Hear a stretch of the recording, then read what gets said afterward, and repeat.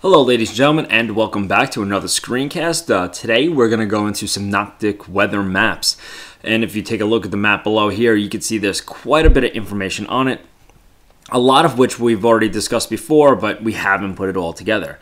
So we can see our ISO bars outlined in the red lines right here, associated with our high pressure. We also see here little areas of green where we have areas of precipitation. These red and blue bars, which we haven't talked about yet, but we're going to be talking about today. And probably the biggest thing to notice is all these little symbols right here. Those we'll get up to probably within the next screencast or two. But you can see we have a huge information all put on one map. And what we're going to be doing here is trying to decipher some of this information and then go through and try to actually make weather forecasts within the next few screencasts. But one of the first things I like to point out are these right here. So we have these little red areas, and then also these little blue areas right here, these blue lines. And most of you can probably figure out at this time that red and blue we're going to most likely associate with temperature. And we can see, so something is going to, with temperature, is going to be concerned those two areas.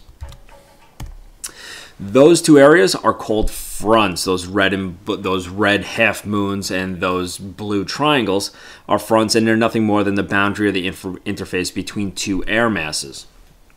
What we'll almost always notice that at the interface of these fronts, or the boundaries of these fronts, or where they kind of come together, the air is going to be unstable. Unstable air is usually associated with rising air, and then clouds will follow, and sometimes precipitation. All right, so unstable air, rising air. Rising air is going to usually have clouds associated with precipitation.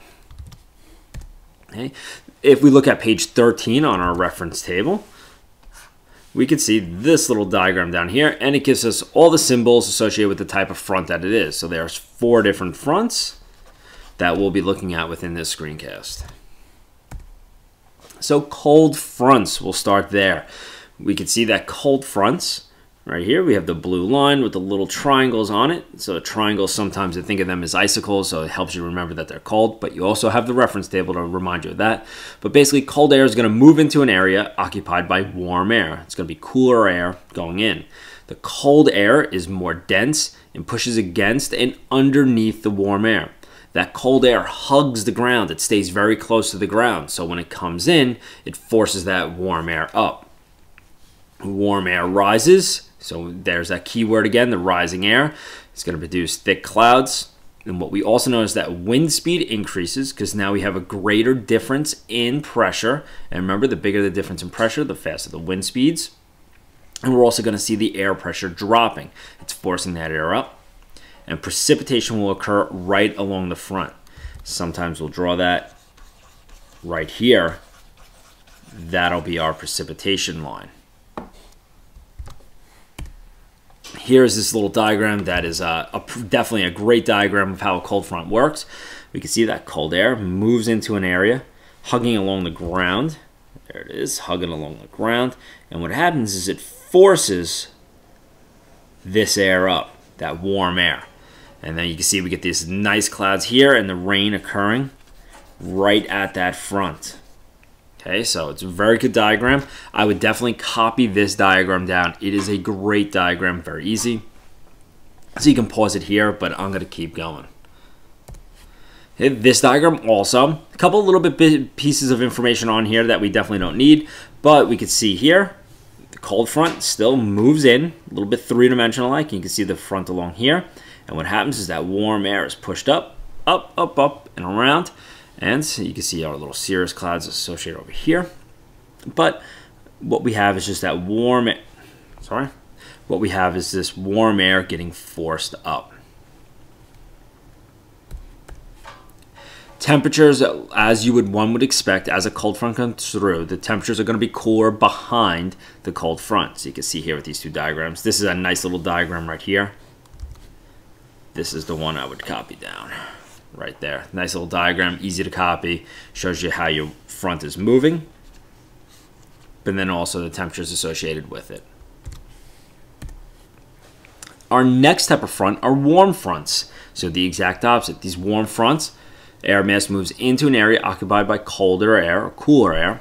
The warm air is less dense and moves on top of the cold air mass. So you have this warm air comes in and it actually rides up over the back of this cold air. And we have rising air. Rising air cools, clouds form, and we see the precipitation follows, but the rain here will last for a longer period of time. Temperatures are warmer behind a warm front. So this diagram along the side here, I'd get that one. It's a pretty easy diagram to copy. It's got its temperatures on it and shows you where it's cooler or warmer. Here, nice diagram on our warm fronts. You can see the warm front right here. The air rides in and slowly goes up over the back of that cold front. So because it's slow over a period of time, we see as we get this clouds that are drawn way out. And so we get precipitation well ahead of the warm front. Then we have stationary fronts. Stationary fronts are a cold air mass and a warm air mass collide with no movement. So you can see here, they're running alongside of each other. They kind of come in and then just stay there. No real movement. Because there's no movement, but we do have some unstable air. We have rain that will last for many days. Okay, and there's another little diagram for it. You can see that warm air moving this way, the cold air moving that way, and the air rising to form clouds. Then we have an occluded front. In an occluded front, this is our fourth and final front, we have cold air catches up to cool air. And what happens is it forces our air up right in between the boundary of it. So these are a cloud formation, and notice we have the rain right here at the front. So that warm front gets caught in between those two cool fronts. Okay. And this is just showing the features of an occluded front right here. So a little bit more complicated the diagram, but you can see the fast moving cold air. It's cold air over here, and our poor little warm air is stuck right in the middle of them. And that's where we have our precipitation. Okay, I will stop the screencast here because we've gotten through the 4 major types of fronts. Next time we meet, we'll do the mid-latitude cyclone. It'll be short, but I'd rather hold off a little bit to make sure that we have our 4 fronts down pat.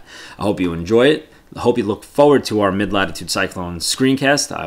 You have a good day. Take care. Goodbye.